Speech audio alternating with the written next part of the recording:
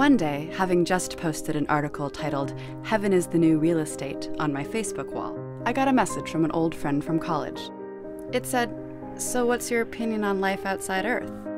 "An unforgettable trip and adventure," I replied. My tongue-in-cheek response was deliberate, avoiding the temptation of listing the pros and cons of life beyond our planet in a long and passionate essay. I tend to do that, get carried away with a subject that intrigues me. I thought about it for a moment. Life outside Earth. Such a life would certainly be demanding, strange, unpredictable, strenuous, and toilsome. Probably bleak, since it would involve time spent outside our natural habitat.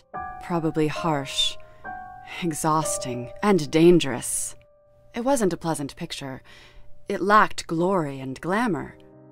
Then I realized that the pioneers who take the first steps into a new world have their reasons for it. They don't do what they do because they expect something cushy and glitzy. They do it for the adventure. They do it for the thrill of experiencing something new.